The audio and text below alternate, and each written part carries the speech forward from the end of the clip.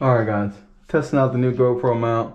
I'm meaning to buy this thing for years. It's just on the large option, so it can still go up like 2 more wideness settings. This is 4K 30. This should be at 60. Anyway, just wanted to see how it looked. If I need to really adjust it, I guess we can go sit in the car. It's really weird having the extra weight on the helmet. It's odd. Get in the car and see how it feels. See how it looks from the video, if I gotta angle it a little bit different or not. See if I can. Yeah, I'm looking at the reflection up here. You guys can see my hands decent. Hopefully you guys will be able to see speed now. And like I said, I can still widen it up a bit. So let's widen it up and check that. Wow, I'm actually surprised on how well it looks. So this is on the wide version. Let me know if you guys like the clip before or this one better. I usually don't like going to the super wide because it seems just like too weird on like the outside of the video. But yeah, there's this. And I guess we can kind of start what this video is really going to be about if I'm lucky this weekend. So we're calling for nothing. As far as I hopefully block that out there. As far as I know, it's like rain all weekend. I really want to make a video with these tires. So we'll grab her keys. I already threw them in the truck. Kind of like the way that the video looks with the helmet. It kind of messes with the audio. So for that, guys, I apologize. Let me get here in the truck.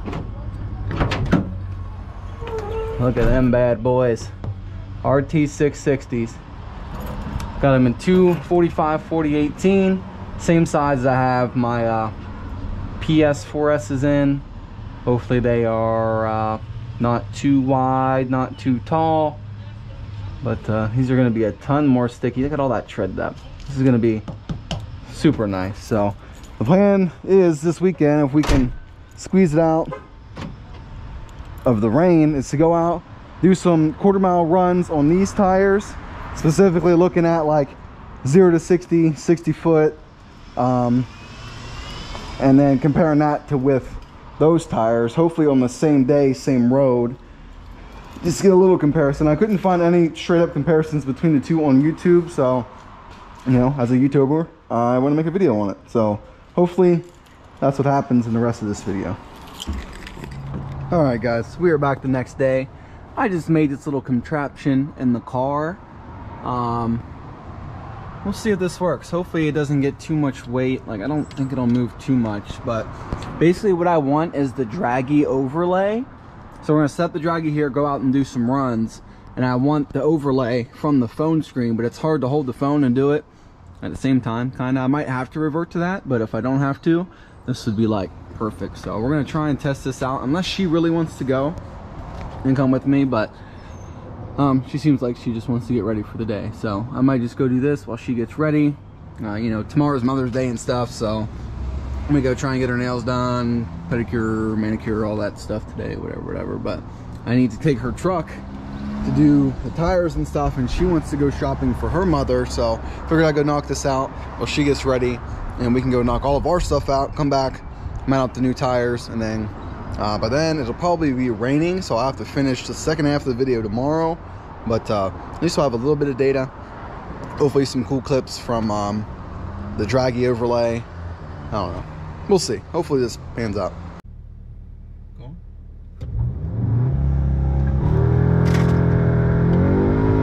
30, 60.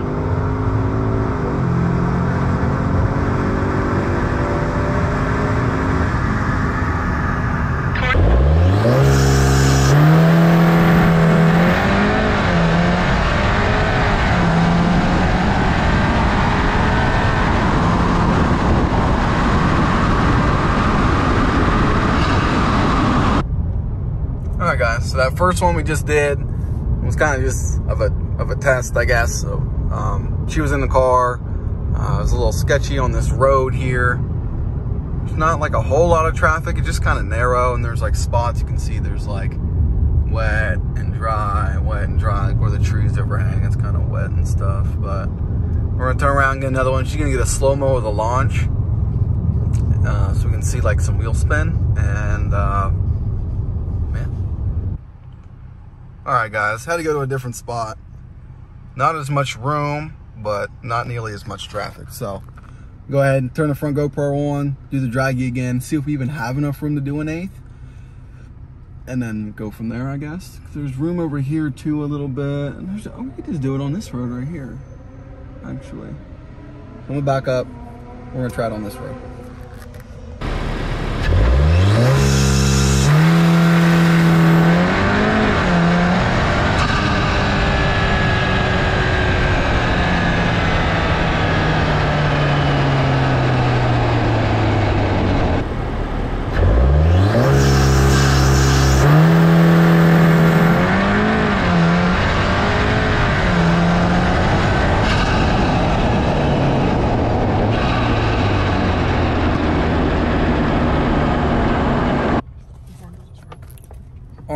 After going from spot to spot to spot, we are back near the house at a spot that I don't really like. It's not the straightest road or the cleanest road, but there's literally no traffic or anything to really worry about. Knock on steering wheel. So we're gonna redo initial run here, one with her in the car, one without her in the car, and then after we change tires, we'll come back here, do it again. Sorry for all the wasted clips before this, but it's not easy out here in Virginia with so much traffic. When we were in New Mexico, literally the main road we lived off of went for miles and miles and miles. Farm road, plenty of road. You guys remember with all the cows and stuff, doing all the digs and launches and rolls and data logging. There's literally nothing even close to that out here. So it's a bit of a struggle, but we'll make it work. Yeah? Mm-hmm. 30, 60. Say when.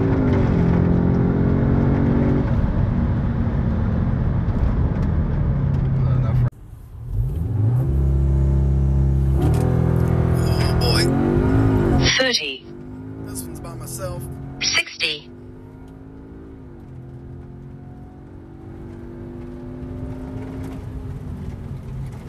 Shoo. Quarter mile. Almost do a quarter mile there. Okay, how do I stop this?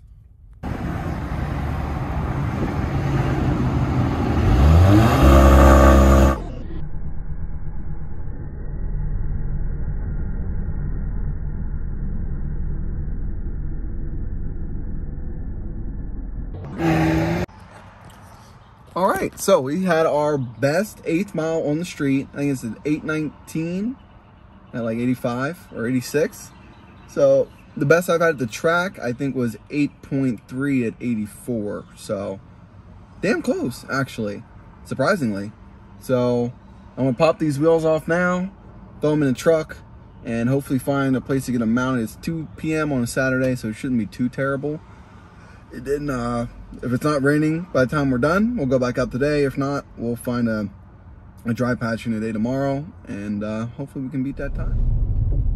What is up, guys? A couple of days later, got the tires mounted, very happy. They don't really feel, or I shouldn't say feel, they definitely feel different on the road. Like the steering is more direct and stuff, which is like super awesome. It feels even more sporty than it did before. There's a little bit more road noise, but that was to be expected, but it's nothing crazy. Like, I have to tell a difference in road noise, I have to turn the music completely off. Like, it's not something I can hear over the volume that I normally listen to music or anything, and I don't think it would bother my daughter at all when she's in the back. The only kind of issue is that the tires are extra wide. Like, I got the same size tire knowing that it would be a little bit more wide, but not this wide. This is like extreme. They're quite a bit wider. I don't think it's so close, it looks like my tires could hit my fender, but I think, you know, because as tires go up, they camber in more. I don't think it'll rub, but the bottom section of the tire, because of the way the body is, there's like a whole section of tire where there's not body, so the tire can kick up dirt and rocks and dust all up onto the side of the car. So now I'm trying to find a good, decent PPF shop in the area, which is something I've been wanting to do since I got the car. I just been kind of lazy about it, I guess. Anyway, we're almost to the spot where we were the other day.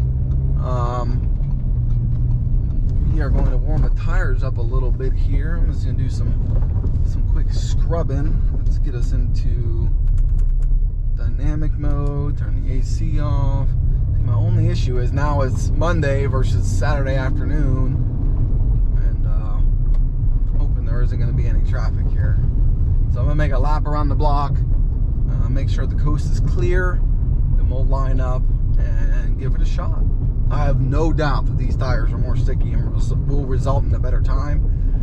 The biggest difference between Saturday and now is it's about, let's say, 10 to 15 degrees warmer than what it was Saturday, which kind of sucks. Kind of really sucks. But what can you do? As soon as 288 has the intercooler out, I'm ordering it. Got money set aside, ready, waiting for that. That's going to make a huge difference. But until then, we'll deal with what we got. So, went out earlier, tried to get a run in. Car was just too damn hot. That was like on my way home from work. 20 minutes traffic, this, that, and the third. It was like 60 something out, and then should be like down to the 50-ish now. And that road, like I said, kind of really sucks. So I think I know of another road I'm gonna try. So drive around, get the oil just warm enough. We'll try it on the road. Hopefully we can get some better times.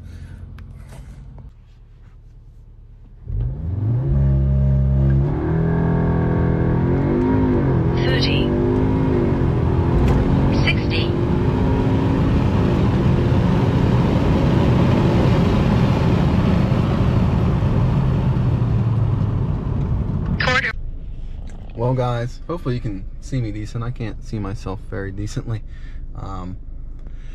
Didn't go as I wanted to, honestly. I went out and did a bunch of hits on 3 different roads. I did some earlier about it was hotter, and now tonight it's where it's a bit cooler. I can't get a better time, honestly. It's really right on par. I'll show you this one clip here.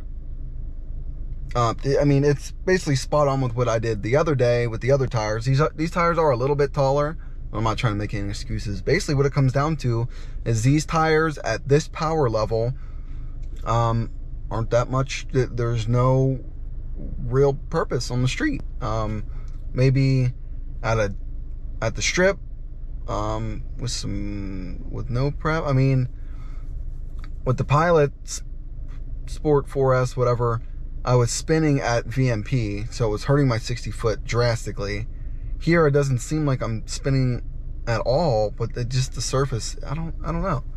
It just ain't great. I did like a 1.7060 before at the 8th mile with prep, so I don't know. It was because of the air there. It was kind of cooler. It was windy. I think we had headwind that day though, so it'd be going. You're driving against the wind. I don't know. There's a lot of data factors to consider, but essentially on the street, there's no point to get these tires. But that is not why we bought these tires. We bought these tires for autocross, and we know for sheezy that there is no possible way in hell that the Pilot Sport 4S would get anywhere near the RT660. These are going to blow those out of the water. Of course, I'm not going to have any real data for that. Autocross is never the same course more than once. Maybe we'll get it again, we'll run it backwards. And I don't even know if they do that out here in Virginia. That's how it was out in Texas. But I'm honestly surprised, and I'm a little upset. I was hoping that I would see a significant time increase to, make me happy, on the street. But I mean, I guess it is what it is. It's just that. Well, let me know what you guys think. Like I said, there's a lot of variables, a lot of different data to consider, but I don't know. Hopefully we can get back to the strip soon with some prep and actually get that, break that. I want to break that 1.760 foot, but we'll see. We'll see. Thanks for watching, guys, and I'll catch you on the flip-flop. So it's been a couple days since I put the tires on. A buddy of mine told me wait about 500 miles and then go back and compare to see if the times change, because the tires do have like a little bit of a break-in, I guess, and do some heat cycles with it. So we'll do that, and I'll make another video down the road, especially once we get an intercooler in, especially on these hot days. Like this, you guys are MQB guys, you know, stock intercoolers are so freaking terrible. I mean, you heat soak almost instantly. So once we get the intercooler on, we can reattack. But like I said, the biggest change we're going to see is that autocross. Though I am upset I didn't see a change on the street, but there's nothing I can do about it. It's not like I can change the boost or launch RPM or anything. The car's software is completely stock, and it's just what the data gave me. So sorry, this filter's kind of awful. But thanks for watching, guys, and I'll catch you on the flip-flop.